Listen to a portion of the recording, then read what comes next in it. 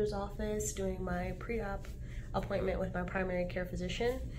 They're just gonna do some labs and things like that just to make sure that I am fit for surgery, which is happening in a few weeks. She said all of my vitals and everything are good, and I'm heading down to the second floor to do my labs. So here we go.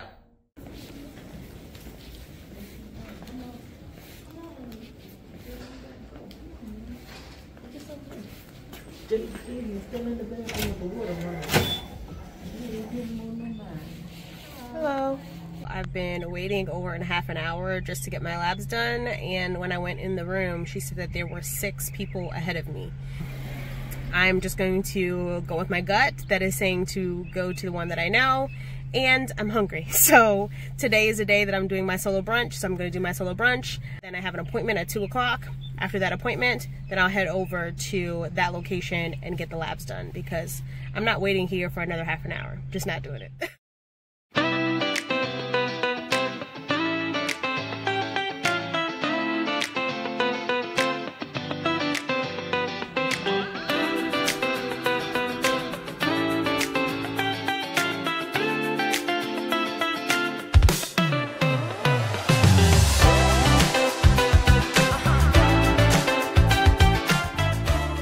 Hey there, Catherine here. I am fully awake. I've been in and out of sleep since leaving surgery this morning. We got there around 5:30.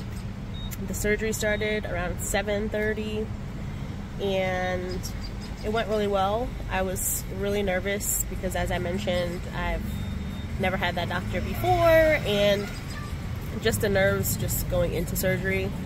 I was an insomniac the entire week. It was very hard for me to sleep. On Wednesday, I think I got 1 hour of sleep, but I'm grateful, I'm thankful that it is over. I do have some cramping and some kind of soreness down there in that area, as well as in my throat, which you said would be expected because of the tube.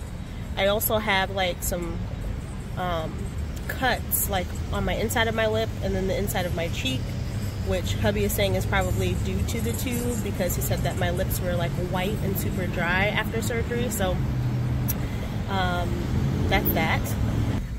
The IV hurt like so bad. Like as soon as she put it in, it hurt. So I'm pretty sure that I have a bruise there, but all in all, everything went well. I'm happy to kind of just relax and unwind this weekend. So it is a few days later. I had surgery on Friday, and today is Monday. I'm feeling a lot better today, but I wanted to give you guys kind of a quick recap on how Friday went, how Saturday went, and how Sunday went. So Friday, as I mentioned, we traveled to Virginia to spend quality time with my family, and so I was able to spend quality time with my mom and my niece, and my husband was able to spend quality time with our nephew, who is also his godson, so that was great. Started feeling crampy around 7 or 8. So we left my mom's house at that time. We picked up dinner on the way to the hotel, checked into the hotel, and then got ready for bed. I hardly slept that night. I was an insomniac. I just watched YouTube and played on Pinterest.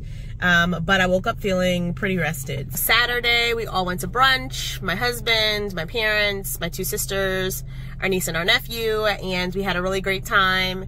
We left from there and went to go visit my grandmother. We gave her her Mother's Day gifts. And then we left from there and went to my husband's family's house, and we spent quality time there with them, which was super fun. They were playing video games and listening to music and dancing, and just overall just having a really good time. Even though I didn't participate much, I did play a few video games.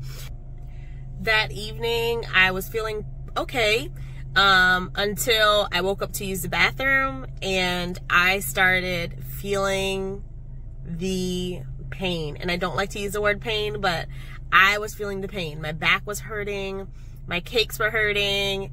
It was a lot going on. In addition to that, I was feeling very cold, and so I was literally quivering and shaking. My husband took off his sweatshirt, gave it to me, I put on his socks, just to try to keep warm. That was probably the hardest part of recovering, was that night. The next day was pretty easygoing. We spent quality time with my husband's family again. Also on Sunday, I spoke with my nurse and I explained to her kind of the pain and discomfort that was happening throughout the night and early morning. And she explained that the back pain is probably not related to the surgery and that it was probably muscular. So she suggested that I was probably, you know, having muscle spasms. So I was happy to know that, because then I knew what to do, because I've had muscle spasms before. And so I spent the rest of the evening feeling pretty good. I woke up this morning feeling pretty good. I woke up a little bit later than normal, but overall just felt really good. I still feel a little achy, and I'm just going to take it easy for the rest of the day. So it is Thursday. The last time that I spoke with you guys, it was Monday, and a lot has happened in the last few days. So Monday afternoon, I got chills again. It was pretty bad. It kind of felt like my insides were like shaking and my body was trembling so hard. It wasn't as bad as Saturday, but it was pretty bad. After that, of course, I got sweats, and kind of like the same cycle as Saturday. Like I had the chills and I had the sweats, then the abdominal pain and back pain. So that happened on Monday, and then that same sequence happened again on Tuesday, like clockwork, like right around the same times. So I decided that I would go first thing in the morning.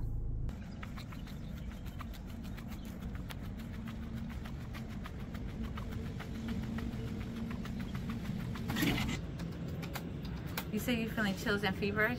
Yeah, like Saturday it happened, and then it went away, and then it happened again on Monday and again on Tuesday. And so I talked to my mom about it, because she's had that surgery done maybe 8 times, she said. And so she was like, go to the emergency room just in case you have an infection, they can treat it.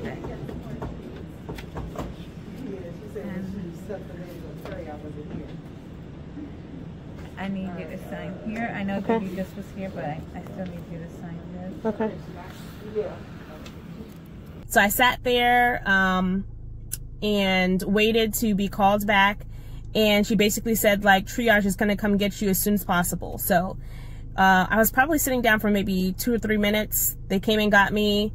They did an EKG. They did blood tests. They actually took it from 2 different sources because they had predicted that it was some kind of bacteria.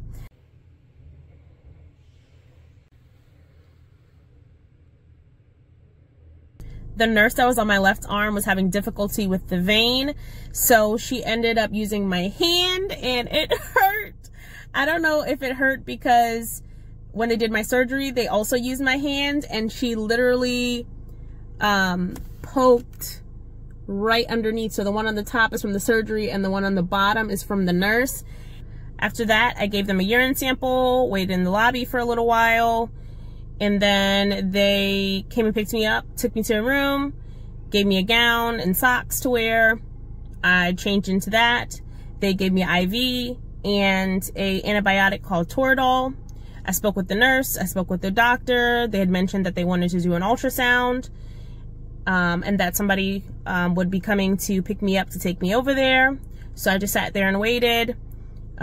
She also mentioned that she wanted to keep my OBGYN abreast as to what's going on since the surgery was so recent. So she did that. A little while later, somebody came, picked me up, took me to get the ultrasound done. They did a transabdominal ultrasound, and then they were going to do the transvaginal ultrasound. They had a chaperone there, but then when she realized that I had the surgery on Friday and that it required pelvic rest for 2 weeks, they did not grant her approval to do that. So what she ended up doing was another transabdominal ultrasound. This one was just a little bit more tighter, like it just felt like more forceful than the first one. Then I waited in the lobby for a while for somebody to transport me back to my room. Got back to my room, and they gave me antibiotics. They gave me one by the mouth and one in the same spot that they did the IV. And then an OBGYN came in to speak with me. My personal OBGYN was not there that day, and she's a colleague of his, so she spoke with me, and she told me that basically I have a UTI and that the antibiotics would help. She mentioned that one of the antibiotics would turn my underwear and my urine orange.